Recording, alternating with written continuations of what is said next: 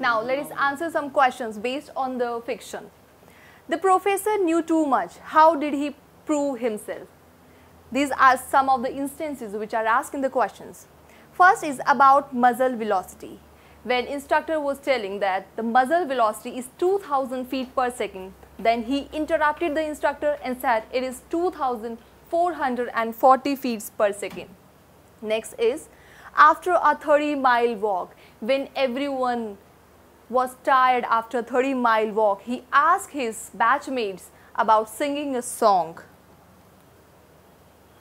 His salute on payday. His salute is the best salute.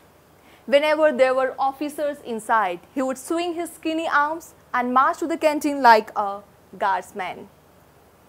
The loud sound of a high-flying invisible aeroplane. When everybody else were not able to see the plane, he was the one who said instantly that of course it is a North American Harvard trainer.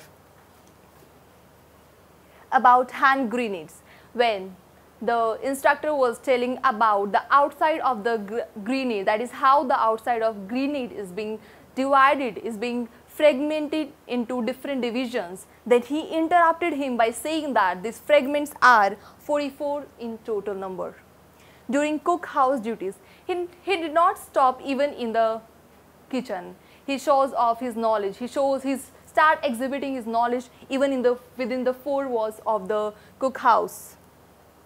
He was criticizing the cooks for the abominably unscientific and unhygienic method of peeling potatoes. According to him, it was a sure waste of the vitamin values of the potatoes.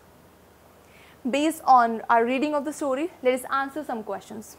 Private Quelch was nicknamed Professor because of his appearance, because of his knowledge, his habit of reading, or his habit of sermonizing. It's of course because of his habit of sermonizing. Sermonizing means preaching, means exhibiting. So he was in habit of showing knowledge. So the answer would be answer number 4. Next is, one could hammer nails into Corporal Turnbull without his noticing it because he was a strong and sturdy man. He was oblivious to his surroundings. He was a brave corporal. He was used to it. Because he was a strong and sturdy man, as we have discussed in the fiction that he was a tough man, he was the hero of all the soldiers. So the answer will be option number 1, he was a strong and sturdy man. The author and his friend Trower fled from the scene as they had to catch a train. They could not stand Private Quelch exhibiting his knowledge. They felt they would have to lend a helping hand. They did not want to meet the cooks. Author and his friend Trower, the author is asking about the question when the author and Trower were near the window of the kitchen. At that time, they saw that professor was exhibiting his knowledge even in the kitchen. So they could not stand Private Quelch exhibiting his knowledge. So the answer would be option number 2. Next question is, what is a nickname? Can you suggest another one for Private Quelch? A nickname is a name that may be given to somebody in addition to the person's actual name. Yes, the name could be Mr. Knowledgeable, Mr. Show Off, and many more. Next question is, Private Quelch looked like a professor when the author first met him at the training depot. Why? Because he was a serious, lanky, stooping man who frowned through horn-rimmed spectacles, and thus he was named as Professor. What does the dark, sun-dried appearance of the sergeant suggest about him? This dark and sun-dried appearance of the sergeant tells that he has dedicated his whole youth serving the army. His ribbons reflected the valor and gallantry. Moving on to the next question. How was Private Quelch's knowledge exposed even further as the sergeant's class went on? When sergeant was telling about the muzzle velocity, he said that the muzzle velocity or the speed with which a bullet leaves the rifle is 2440 feet per second. Next question is, what did the professor mean by intelligent reading? Professor, when anybody asked if he had taken training, then his standard answer was, it's all a matter of intelligent reading. He means that it is about the thorough, detailed and the precise study of each topic. Next question is, what were the professor's ambitions in the army? He wanted to get promotion. His first step was to get a stripe.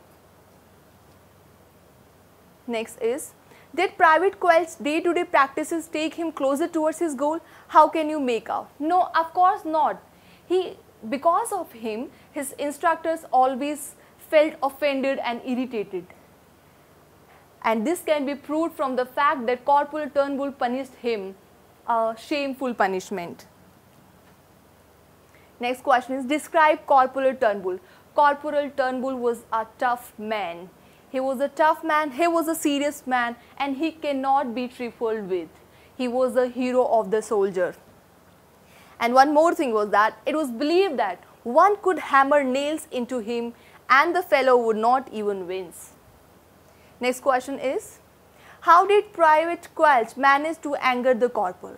When corporal was telling how the outside of the grenade is being divided into different fragments, at that time, professor interrupted the instructor. He said that perfect number, the exact number is 44. And not only this, he said that corporal should start his lecture with telling the characteristics of the grenade. Next is, do you think Private Quelch learned a lesson when he was chosen for cookhouse duties? Give reason for your answer. No, of course he has not learned a lesson, because we can say that some thick heads are too thick to change, because when he was in the kitchen, he starts exhibiting his knowledge even there also. So this term, this phrase can be used for him, that some thick heads are too thick to change. I hope the answers are clear to you.